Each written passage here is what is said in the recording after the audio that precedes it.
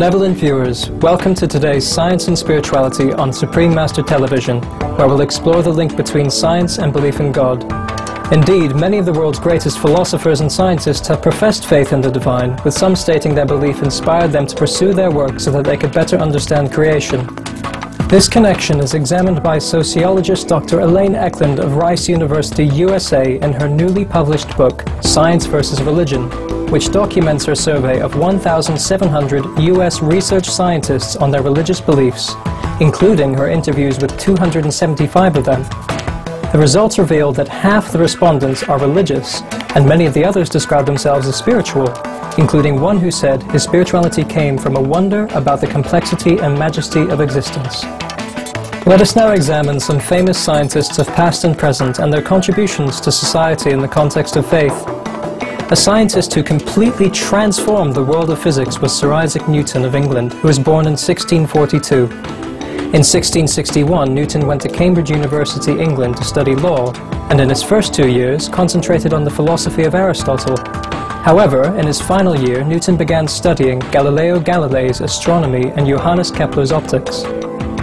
In 1665, during a visit home, it is believed that Sir Isaac Newton saw an apple fall from a tree, and thus gained an understanding of the law of gravity, realizing that the force that pulls apples to the ground must also keep the moon orbiting the Earth. Furthermore, Newton postulated that the greater an object's mass, the greater gravitational force it exerts, and that this force diminishes as the distance between two objects increases. On his return to Cambridge University in 1667, Newton was elected a Fellow of Trinity College, and 2 years later he became the university's Lucasian Professor of Mathematics.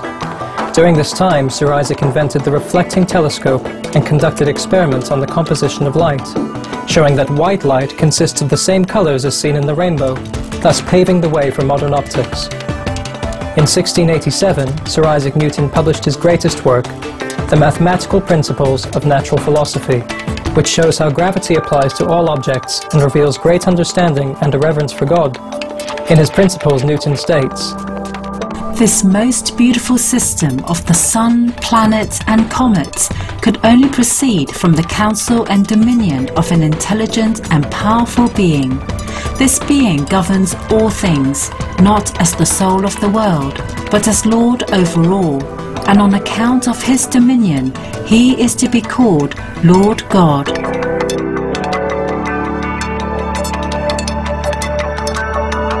Newton goes on to beautifully describe the divine as follows. "From his true dominion, it follows that the true God is a living, intelligent and powerful being, and from his other perfections, that he is supreme or most perfect. He is eternal and infinite, omnipotent and omniscient, that is, his duration reaches from eternity to eternity, his presence from infinity to infinity. He governs all things, and knows all things that are or can be done."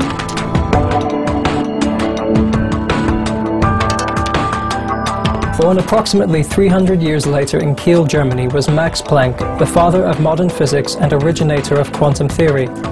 Planck came from a family of esteemed academics, including his father, Julius Wilhelm, who taught constitutional law at the University of Kiel, and his grandfather and great-grandfather, who were professors of theology. In 1867, his family moved to Munich, which provided a rich cultural and musical environment for the young Max.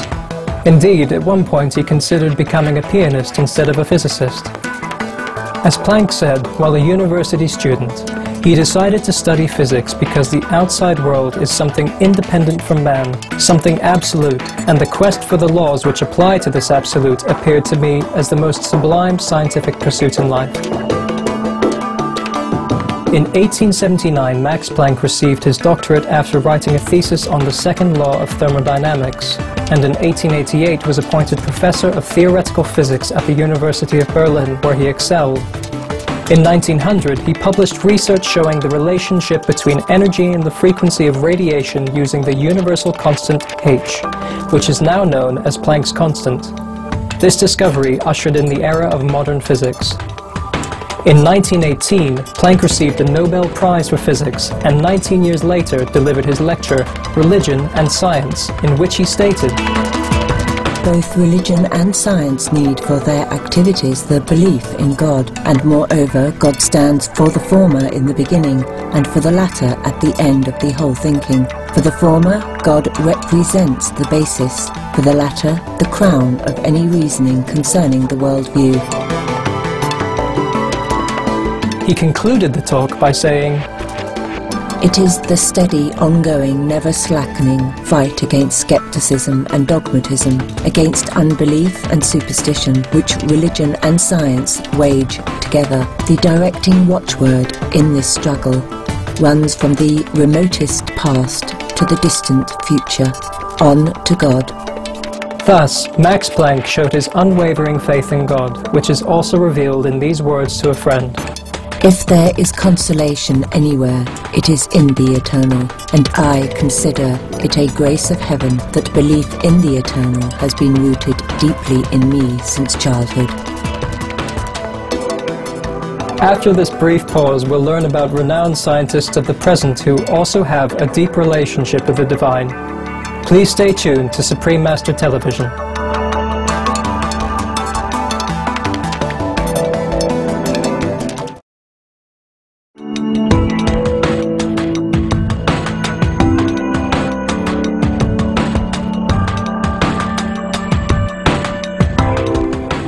Welcome back to Science and Spirituality, where we'll now explore present-day scientific pioneers with firm faith in God who have greatly enhanced our knowledge of the world around us. Let's first discuss Dr. Walter Cohen, who won the 1998 Nobel Prize for Chemistry. Dr. Cohen was born in 1923 to a Jewish family in Vienna, Austria. His father owned a business selling high-quality contemporary art postcards, and his talented mother could speak 7 languages. His mother's family had strong Jewish roots. While growing up, Dr. Cohen spent time in England and Canada, and in the latter country his interest in physics and math began. In 1946, he completed his master's degree after writing a thesis on atomic wave functions. Then, with the aid of a fellowship, Dr. Cohen went to Harvard University, USA, where he studied under Nobel Prize laureate Dr. Julian Schwinger. It was under Professor Schwinger's guidance that Dr. Cohen developed a formulation known as Cohen's variational principle for scattering, and later he was drawn to the growing area of solid-state physics. Eventually, Dr. Cohen received a Nobel Prize for developing density functional theory, which fundamentally changed how scientists approach the electronic structure of atoms, molecules, and solid materials in physics, chemistry, and material science. His work has been especially significant in the areas of semiconductors, superconductivity, and surface physics. When asked if he was religious during an interview, Dr. Cohen gave the following reply.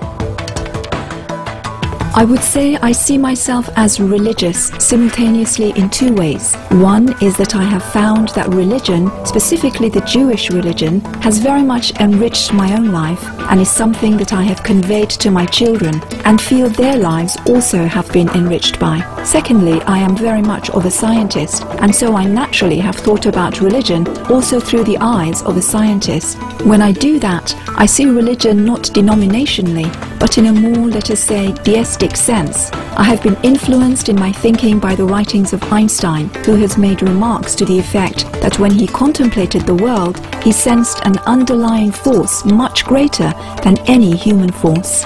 I feel very much the same.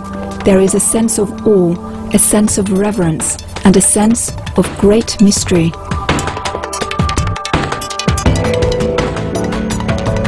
Another inspiring contemporary scientist who integrates science with belief in God is Dr. Anthony Hewish, who was born on May 11, 1924 in Cornwall, England. Growing up on the Atlantic coast, he developed a love of the sea, and after high school attended Cambridge University, where he obtained a PhD in 1952. After discovering 2 radio stars, or stars that emit radio waves, Dr. Hewish observed that the random fluctuation in signal was akin to scintillation or twinkling in the stars that are visible at night. He concluded the fluctuation was caused by the ionosphere, or the uppermost portion of the Earth's atmosphere, as well as solar wind, or the stream of charged particles that are emitted by the Sun. The phenomenon is called interplanetary scintillation. To measure interplanetary scintillation, he designed the Interplanetary Scintillation Array, a large radio telescope used to conduct highly sensitive multi-beam surveys of the sky, which came into service in 1967. Using this telescope, Dr. Hewish discovered what has become to be called a pulsar, or a highly magnetized rotating neutron star that emits electromagnetic radiation. For this contribution to the world, he was given the 1974 Nobel Prize in Physics. When asked about the existence of God by an interviewer, Dr. Hewish replied, I believe in God. It makes no sense to me to assume that the universe and our existence is just a cosmic accident, that life emerged due to random physical processes in an environment which simply happened to have the right properties. As a Christian, I begin to comprehend what life is all about through belief in a creator, some of whose nature was revealed by a man born about 2,000 years ago. When further questioned about the relationship between science and religion, he said, I think both science and religion are necessary to understand our relation to the universe. In principle, science tells us how everything works, although there are many unsolved problems, and I guess there always will be. But science raises questions that it can never answer. Why did the Big Bang eventually lead to conscious beings who question the purpose of life and the existence of the universe? This is where religion is necessary. And on the nature of the divine, Dr. Hewish states, God certainly seems to be a rational creator, that the entire terrestrial world is made from electrons, protons and neutrons, and that a vacuum is filled with virtual particles, demands incredible rationality.